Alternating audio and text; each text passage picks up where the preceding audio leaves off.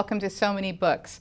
I'm your host, Toni Andrews, and today's guest is Sandra Marton, award-winning romance author of more than 70 novels and one of the best-known people in the romance world. Welcome, Sandra. Thank you, Toni. It's lovely to be here.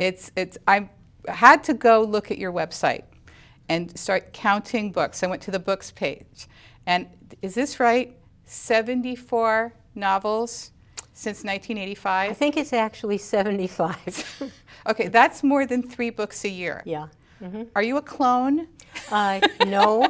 Are there just 4? me. Can I be you when I grow up?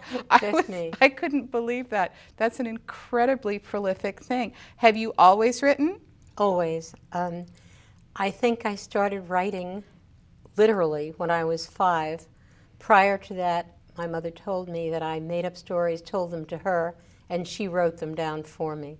So it's been a lifetime. Of course, the dream of the lifetime was to be a published author. Well, you've certainly achieved that. And actually, I was reading one of your books. Sandra's written a lot of these Harlequin Presents books, and I was reading one of them last night. It was very late, and I was very tired. And I'm like, I don't know if I can stay awake for this. I stayed awake for it. I loved it. Good. But I really wanted to read something that they said about you here at the beginning, because I've been getting some letters and some emails from viewers thanking me for doing a show about popular fiction as opposed to literary fiction. And I love, the literary books. I read American Book Award nominees and Pulitzer Prize nominees, but I also love novels that are designed to entertain. And I love what you said about writing romance novels. And I wanted to read this. It said, "At last, Sandra realized she wanted to write books about what all women hope to find. Love with that one special man, love that's rich with fire and passion, love that lasts forever." And when I read that, I'm like, yes, when people say, why do people love romance novels? This is why, because we all want that. I think that's absolutely true. That is what we all want. And I, too, read literary works. Sure. I enjoy them. I learn from them. I mean, some of the stuff you can pick up in books that are written by people like Elmore Leonard, whom I consider a literary writer as well as a popular writer, is fascinating. But I think the truth is that life for most people is often difficult, sometimes dark, sometimes even depressing.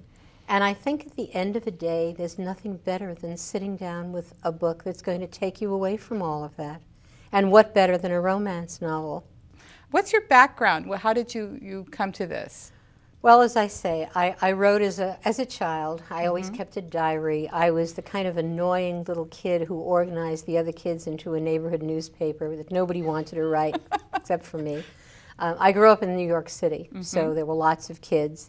And after a while, I think they learned to look away when they saw me approaching, with a pencil and paper. And then I did all the obvious things. I studied all the extra courses I could, AP courses in high school in terms of writing, English, journalism, whatever. I went to college and majored in creative writing, minored in education. And the dream was always there. But I wrote a lot of literary stuff, quote unquote. These strange little poems that really I loved. I don't know that anyone else did. Novels that always had sad endings.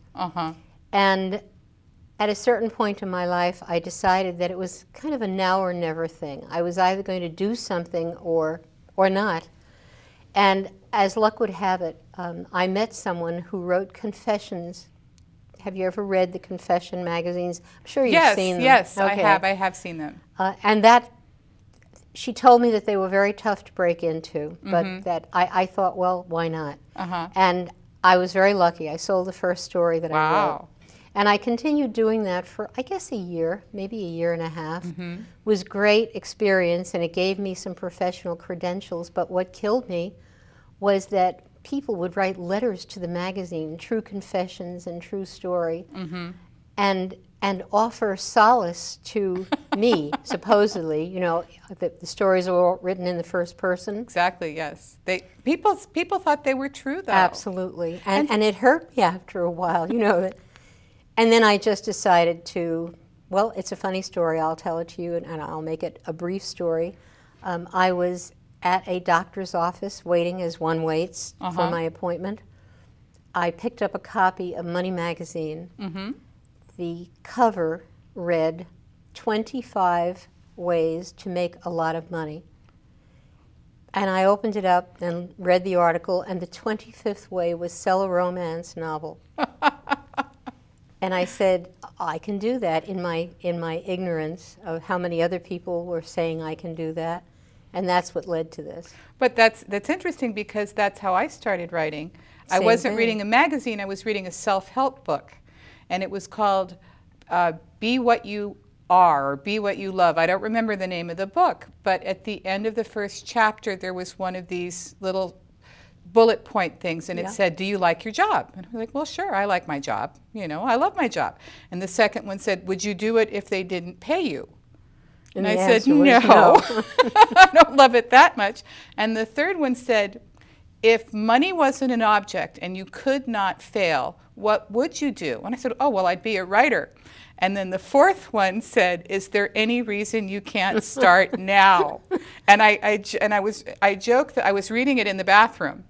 And I joke that my life changed one day when I was, you know, with sitting on the john. Yeah, I was 44 years old and decided on a new career with my underwear around my ankles. I wanted to ask you, and I hate this question, but everyone asks me this question, so I know the readers want to know from your standpoint, where do you get your ideas? I knew that was the question. I knew it. The writer's most hated question. Where do you get your ideas? And of course, we hate the question because we don't think that there's any doubt as to where we get our ideas. Everywhere. But I guess civilians don't know. Everywhere. Everywhere. I mean, don't you do what I do? If you're sitting in a restaurant and there's some interesting conversation. I take notes. I mean, you do. I have a little notebook. How often? Well, and if you don't have one, I have written on tablecloths. You know, I have written on napkins, and then you sneak the napkin out with you because ideas, of course, are everywhere.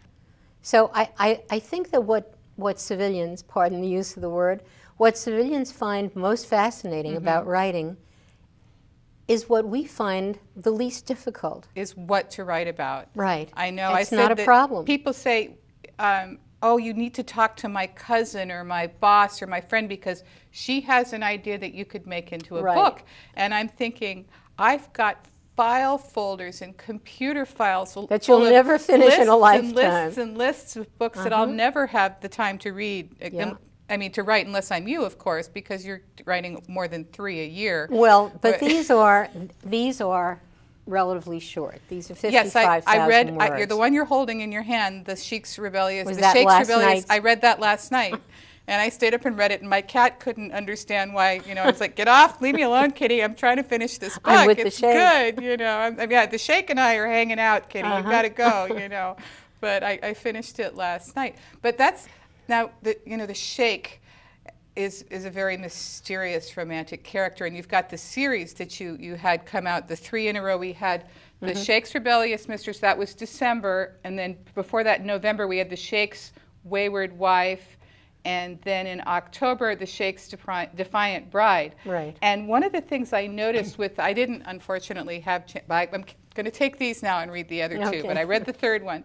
Was, there were really exotic locations in this book, and have you actually been to these locations, because you made them seem very, very detailed? I try not to write about a place that